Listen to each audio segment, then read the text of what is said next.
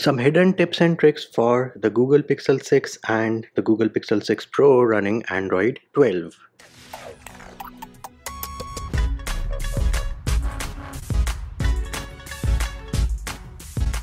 Hey peeps, what's up? Munchie here, back with another video, and in this video I'm going to show you some hidden tips and tricks for the Google Pixel 6 and the Google Pixel 6 Pro running Android 12. Now, most of you would know if you go into settings about Android version, tap on the Android version a few times, you do get the Android Easter egg. Now with Android 12, if you rotate this clock to 12, you do get some colors.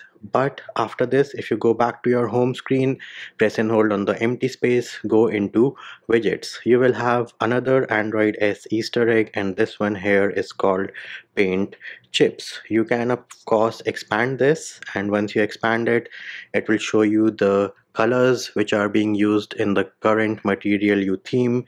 Tap on it, you will get more options. Tap on it and you can now share them with your contacts, or using messages, or using email, using Android 12's quick share menu.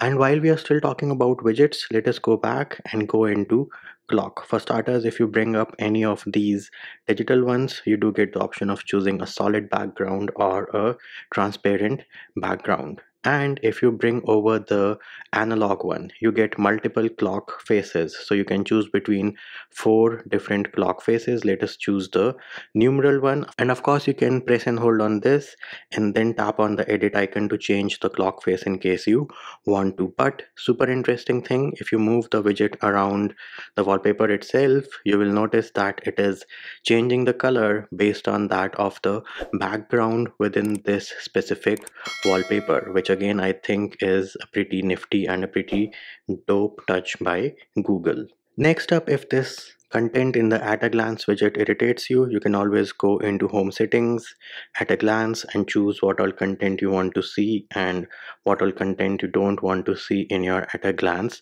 widget. Now unfortunately you cannot press and hold and remove the widget, and the same applies for the search bar as well. Those I think are 2 features which I would want Google to add to this Pixel launcher. Next hidden feature we can talk about is system-wide search. So if I open my application drawer, for starters, you will notice that the keyboard is popping up automatically. That you can change by tapping on the 3 dot menu on the top right, always hide keyboard. And now when I open the application drawer, keyboard is not showing up. However, if you tap on this search bar, type in anything, it is going to show you your contacts. And if you search for, say, YouTube over here, then you can get the option of search, subscriptions, explore, and of course all of this can be customized. Go into preferences, here it is. You can configure what all content you want to see in your system-wide search. Next up, if you are on the move a lot and are getting irritated with public Wi-Fi network notification, go into settings, network and internet, and herein tap on internet, go into the network preferences, and here is the toggle notify for public networks. I have turned this toggle off because it is kind of irritating when you keep getting notifications for an open public Wi-Fi network all the time. Next up, for those of you who like to keep track of your notifications, you can always enable notification history. So you can go into settings, notification history, here it is. Enable this toggle and you are going to get your notification history. Of course, you can access this from your quick settings as well. Once you swipe down, if you have a notification over here, on the bottom left you will have the option of history. Then of course with Android 12 they have given you the option of choosing your precise location or exact location. But what if you have already done that and now you want to change it? How do you do that? Well, it is as easy as going into settings, location, and then go into app location preferences, go into the application, here it is. You do have a toggle to enable or disable your precise location, and you can do this for all the applications which have had access to your location. Then you have some hidden features in your display settings. So let us go into the display section, and herein if you go into your screen timeout, you have something called screen attention. So let us say you are watching some content on your screen, your timeout is set as 15 seconds, or you are reading something, not scrolling, enable this, the phone is going to check whether you're looking at the phone or not, and if you are, then it is not going to time out your screen after whatever duration you have chosen over here. Then another nifty feature which you can enable is go into the lock screen, and herein you have something called now playing, and once you have enabled it, it is going to show you the name and the artist of the song which is being played nearby on your lock screen. You also have a toggle to enable the search button on your lock screen, and along with that you have now playing history as well, in case you want to track down what song you heard at the club the other day. Then if you go into the auto rotate screen option, you have something called enable face detection. So this again is going to use the front camera to improve your auto rotate accuracy. Again, images are never stored or sent to the Google server, for those of you who are worried about your privacy. Then if you go into sound and vibration, herein you have something called adaptive sound, and once you enable this, it is going to improve the sound quality from your phone speaker. It is going to use the microphone to assess the acoustics around you and then adjust it automatically. Again, a pretty nifty feature from Google. Then you also have a feature for your emergency SOS. So you can go into the settings option, and herein you can search for emergency SOS. So if you type in emergency, you're going to get this option of emergency SOS. When you open it for the first time, you will have to set it up, and then